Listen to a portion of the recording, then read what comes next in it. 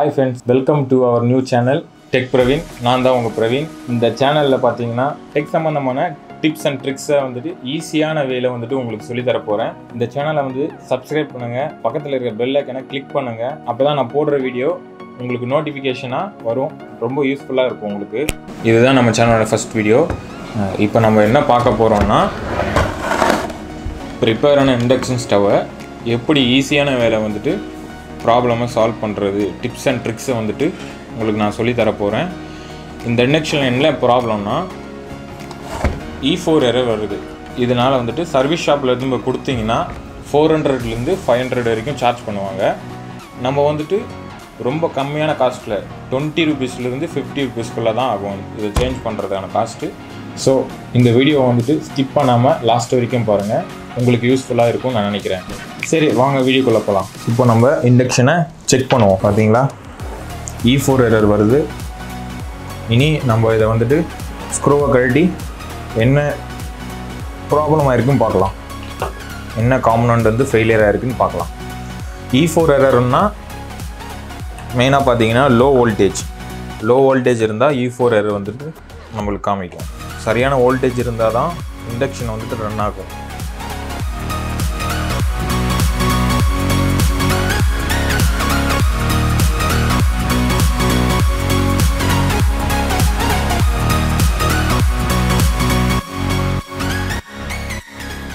இந்த இண்டக்ஷன் பார்த்தீங்கன்னா 1500 வாட்ஸ். இது ஆல்ரெடி வந்துட்டு சர்வீஸ் போயிருக்கு, அவங்களே மென்ஷன் பண்ணியிருக்காங்க பாருங்கள், 400 ரூபீஸ் ஆயிருக்கு. இப்போது நம்ம இதில் எவ்வளோ பார்க்கலாம், என்ன ப்ராப்ளம்னு பார்க்கலாம்.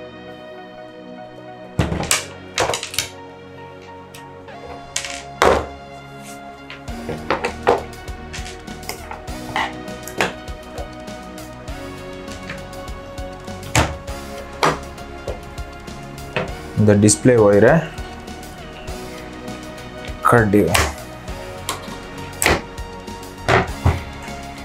இதுதான் காயில், ஹீட்டிங் காயில். இதுதான், இந்த காயிலை ரிமூவ் பண்ணிட்டு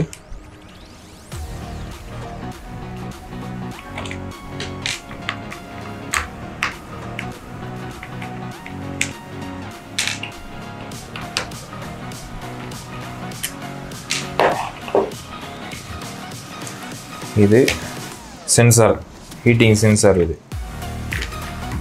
ஹீட்டிங் சென்சார் அன்பிளக் பண்ணிவிட்டு கூலிங் ஃபேனோட கனெக்ஷன் பண்ணிக்கிட்டு இந்த போர்டுக்கு வந்து பார்த்தீங்கன்னா 4 ஸ்க்ரூ கொடுத்துருப்பாங்க. ஒரு போர்டுக்கு பார்த்தீங்கன்னா 2 ஸ்க்ரூ இருக்கும்.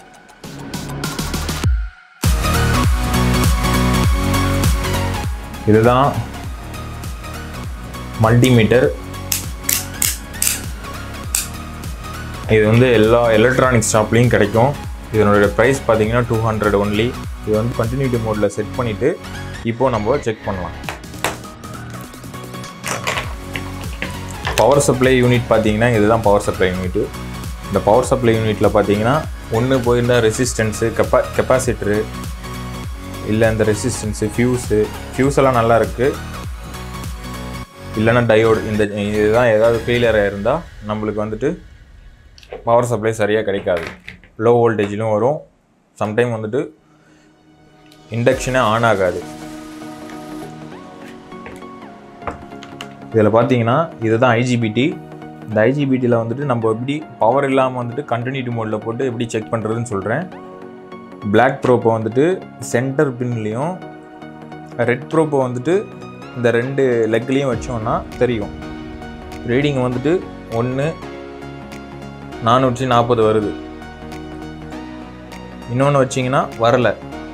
ஸோ என்னென்னா ஏதாவது ஒரு காம்பனண்ட் ஃபெயிலியர் ஆகிருந்தாலோ இல்லை எங்கே ஷார்ட் ஆகிருந்தாலோ இதில் வந்து 2 ரீடிங்கும் காமிக்கணும். அதாவது ஈக்குவல் ரீடிங் காமிக்கக்கூடாது, வேரியேஷன் ரீடிங் தான் காமிக்கணும். 400னா அதுக்கு வந்து 800 இல்லைன்னா 700 அந்த மாதிரி ரேஞ்சில் காமிச்சா தான் சர்க்கியூட் வந்து நல்லா இருக்குன்னு அர்த்தம். இல்லைனா ஏதோ காம்பனண்ட் ஃபெயிலியர். சரி, இப்போ என்னென்னு பார்த்துருவோம். பவர் ஆன் பண்ணி இதில் நம்ம என்ன பார்க்க போகிறோன்னா பிரிட்ஜ் ரெக்டிஃபையர் நல்லா இருக்கான்னு செக் பண்ண போகிறோம்.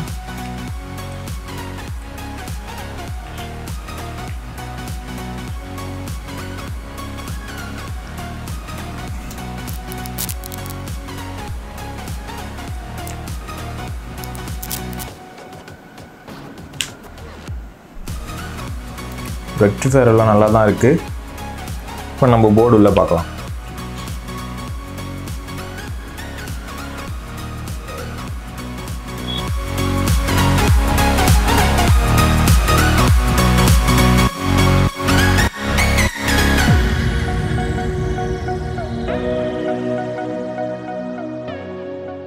ப்ராப்ளத்தை ஃபைண்ட் அவுட் பண்ணிட்டோம்.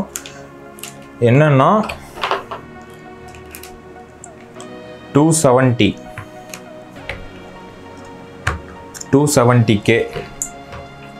அங்கே பார்த்தீங்கன்னா தெரியும். 270K ரெசிஸ்டன்ஸ் வந்துட்டு ஃபெயிலியர் ஆகிருக்கு, ஓப்பன் ஆகிருக்கு. இதை வந்துட்டு நம்ம சேஞ்ச் பண்ணிட்டோன்னா கண்டினியூ ரன் ஆகும். போர்டு சர்க்கியூட் வந்து ஓகே ஆகிடும். இதில் பார்த்தீங்கன்னா இந்த ரெசிஸ்டன்ஸ் போனதால் சப்ளை வந்துட்டு ரொம்ப லோவாக கிடச்சிருக்கு, வேரியேஷன் வந்து சேஞ்ச் ஆகிருக்கு. ஸோ வந்துட்டு இதை சேஞ்ச் பண்ணிட்டோன்னா ஈஸியாக வந்துட்டு ப்ராப்ளம் சால்வ் ஆகிடும். இப்போது இதை சேஞ்ச் பண்ணுவோம். இப்போது மல்டிமீட்டர் எடுத்து ஓரம் வச்சிடலாம்.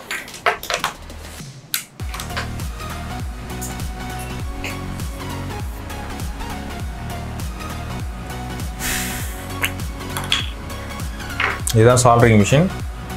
100லேருந்து 150க்குள்ளே இருக்கும். இதனுடைய லிங்க்கை நான் வந்து டிஸ்கிரிப்ஷனில் கொடுக்குறேன். இது வந்து ரொம்ப ஹெல்ப்ஃபுல்லாக இருக்கும். சால்டரிங் பண்ணுறதுக்கோ இல்லை எங்கேயாவது ஒயர் விட்டுருந்தாலோ அதுக்கெல்லாம் வந்துட்டு இதுதான் எனக்கு ரொம்ப ஹெல்ப்ஃபுல்லாக இருக்கும். ஏதோ காம்பனன்ட் சேஞ்ச் பண்ணுறதுக்கு கண்டிப்பாக இது தேவை. ஸோ இது சால்டரிங் பேஸ்ட்டு. இந்த பேஸ்ட்டு வந்துட்டு எதுக்குன்னா இது சால்டரிங் லெட்டு. இப்போ இந்த லெட்டு யூஸ் பண்ணி தான் நம்ம சால்டரிங் பண்ணணும். இதுதான் மெல்ட் ஆகி ஃபார்ம் ஆகும் சால்டரிங் பண்ணுற இடத்துல.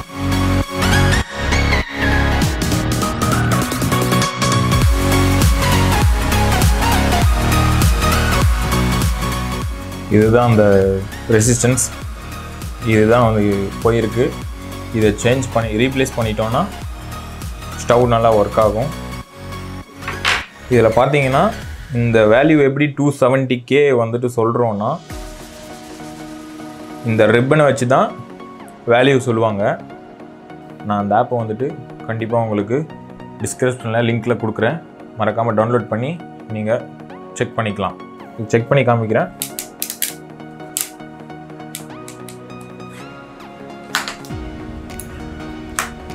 இது பார்த்தீங்கன்னா 270K. ஸோ அதனால் வந்துட்டு மல்டிமீட்டரில் இந்த ஹோம்ஸில் 2000K வச்சுருக்கேன்.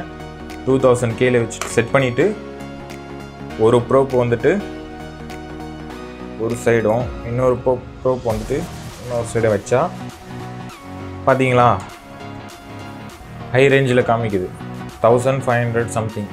ஸோ இது வந்து பார்த்தீங்கன்னா 270K தான் காமிக்கணும், 1700 சம்திங் காமிக்குது. ஸோ அதனால் இது வந்துட்டு வேஸ்ட். இது வந்து நான் ஷாப்பில் 20 rupees தான் வாங்கினேன். 10 பீசஸ் வருது, 10 rupees தான். இன்னும் நம்ம சொல்ல போனால் இந்த ஒரு நம்பர் மிஞ்சி போனால் பார்த்தீங்கன்னா ஒரு 2 rupees தான் இருக்கும். அது 2 rupees தான் இருக்கும். அது இந்த 2 rupeesக்காக வந்துட்டு எடுத்துகிட்டு போய் ஷாப்பில் கொடுத்தீங்கன்னா 400 வந்து சர்வீஸ் சார்ஜ் வாங்கிக்குவாங்க. ஸோ அதனால் இது வந்து கடையில் பர்ச்சேஸ் பண்ணிக்கலாம். இது பார்த்தீங்களா ரீடிங் கரெக்டாக காமிக்குதா? இது வந்து 270K தான். 265 250 இந்த ரேஞ்சில் காமிக்குது. அப்படின்னா இது நல்லா இருக்குன்னு அர்த்தம். இனி நம்ம இதை சேஞ்ச் பண்ணலாம். ஒரு சில ரெசிஸ்டன்ஸ் பார்த்தீங்கன்னா எரிஞ்சிருக்கும், பர்னிங் ஆகிருக்கும். அதெல்லாம் நீங்கள் எப்படி செக் பண்ணணும்னா சம் போர்ட்ஸில் வந்து பார்த்தீங்கன்னா அவங்களே வந்து மென்ஷன் பண்ணியிருப்பாங்க 270K அப்படின்ட்டு. ஸோ இதுலேயும் மென்ஷன் பண்ணியிருக்காங்க 270K.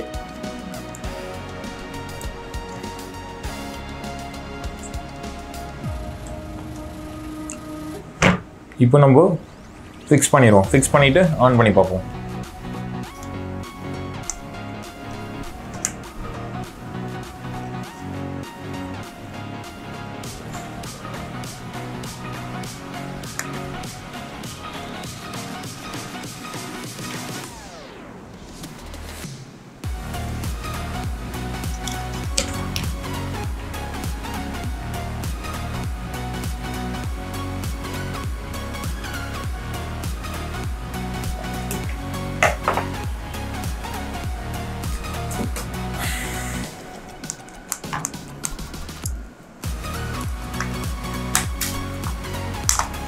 இந்த மாதிரி எக்ஸ்ட்ரா லெக்கை கட் பண்ணி எடுத்துருங்க.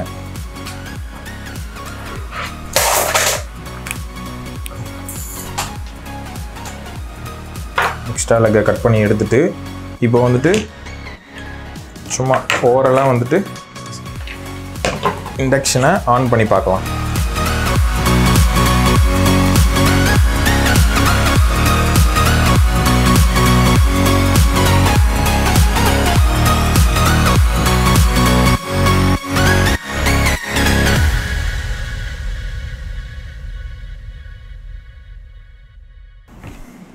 ரொம்ப சிம்பிள் தான் ஃப்ரெண்ட்ஸ். ரொம்ப அவ்வளோ டிஃபிகல்ட்டான ஒர்க்கு கூட கிடையாது. ரொம்ப ஈஸியான ஒர்க்கு தான் இது. அதை வந்துட்டு எப்படி ஈஸியாக நம்ம வந்து ப்ராப்ளம் சால்வ் பண்ணுறது, அதிக செலவு இல்லாமல் கம்மியான இதில் எப்படி வந்து ரெடி பண்ணுறது, சும்மா ஓரளவு இப்படி வச்சுட்டு ஸ்க்ரூவெல்லாம் எதுவும் போட வேணாம், செக் பண்ணிக்கலாம். பார்த்தீங்கன்னா ஆன் ஆகிடுச்சு. E0 எரர் வருது. ஸோ E0 எரர் வந்தால் நம்ம வந்துட்டு பாட்டை வைக்கலன்னு அர்த்தம். ஓகே,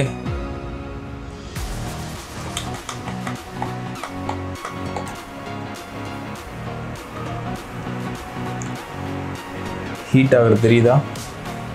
இதுக்கு முன்னாடி E4 எரர் வந்துட்டு இருந்தது. இப்போது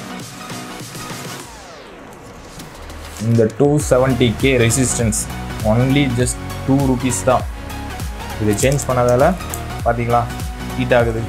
ரொம்ப அதிக செலவெல்லாம் கிடையாது, ரொம்ப கம்மி தான்.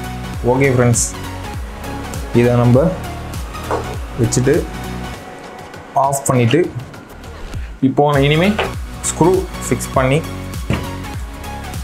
இனிமேல் யூஸ் பண்ணிக்கலாம்.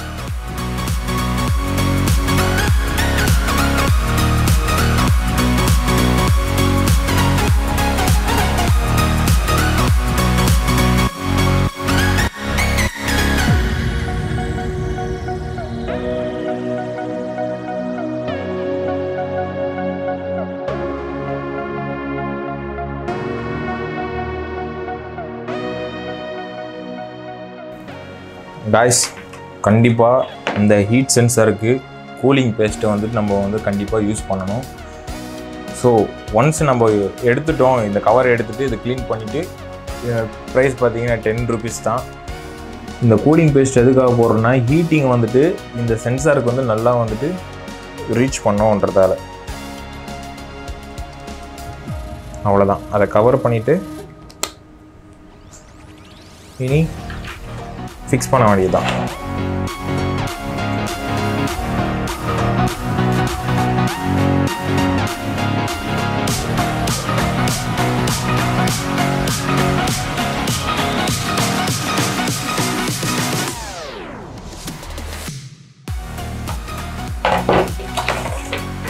ஓகே, இப்போ ஃபைனலாக நம்ம செக் பண்ணிக்கலாம்.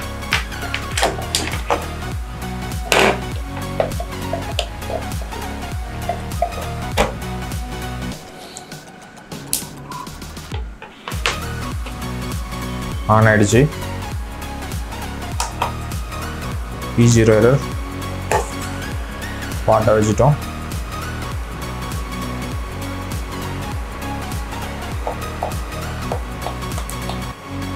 பார்த்தீங்களா?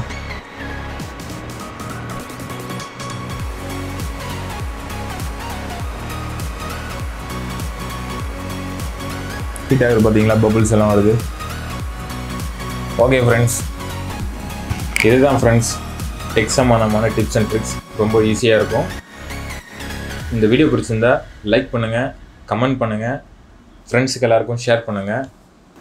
மறக்காமல் நம்ம சேனலை சப்ஸ்கிரைப் பண்ணுங்கள், கூடயே பெல் ஐக்கனை கிளிக் பண்ணுங்கள். அப்போ தான் நான் போடுற ஒரு வீடியோவும் நோட்டிஃபிகேஷனாக உங்களுக்கு வரும். உங்களுக்கும் ஹெல்ப்ஃபுல்லாக இருக்கும். மீண்டும் அடுத்த வீடியோவில் பார்க்கலாம். பாய்.